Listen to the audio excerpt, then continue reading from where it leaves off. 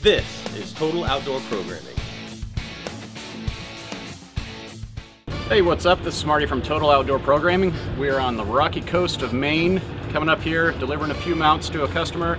Beautiful fishing village. This is Bar Harbor, Maine. We thought what better to do than to get some fresh seafood and bring you guys some cool recipes. This is one of the seafood capitals of the world. Well, we're back from New England, and I'm going to put together a little 4-part mini-series. This is my souvenir from New England. I couldn't afford to go out and catch any of the things there, so instead I just went to the store and bought it. Now that we're back, I'm going to make a few recipes. This is all New England style food, so I hope you like this series.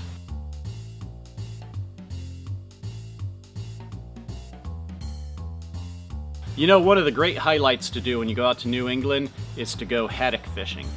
Deep sea fishing, 180 feet of water, cranking them up from the depths. I didn't go haddock fishing, it was too expensive. Instead, I bought some haddock, and we're going to do a recipe called New England Fish and Chips.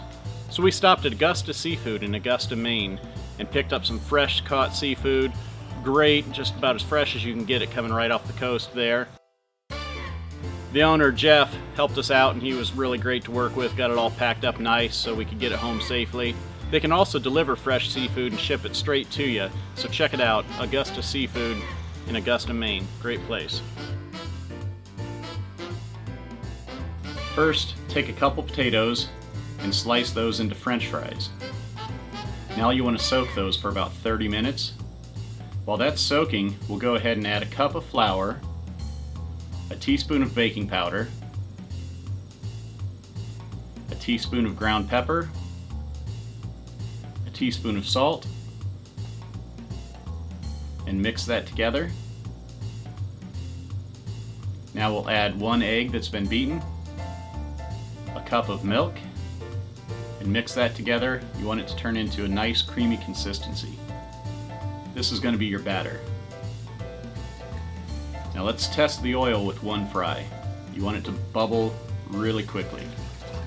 We're not going to cook these all the way through, we're just going to let them cook for about 4 minutes and go ahead and bring them out to drain. You just want them to be partially cooked right now.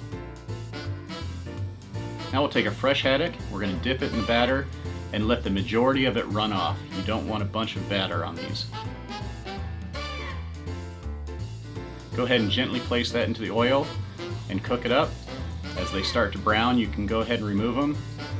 Once you get to the last 3 or 4 minutes, put your fries back in until they're golden brown and you're all set. Well, hopefully you like these recipes. Couldn't afford to go out and catch these things, so I just went ahead and bought it. If you have a different recipe variation that you would suggest, feel free to leave it in the lines below. And as always, keep subscribing and we'll keep more videos coming for you. You know, one of the highlights of going to New England is going to Dunkin' Donuts. They're on every street corner, and I can afford it. I didn't... Psh! Chickens! Settle down, chickens, settle down. Don't talk back.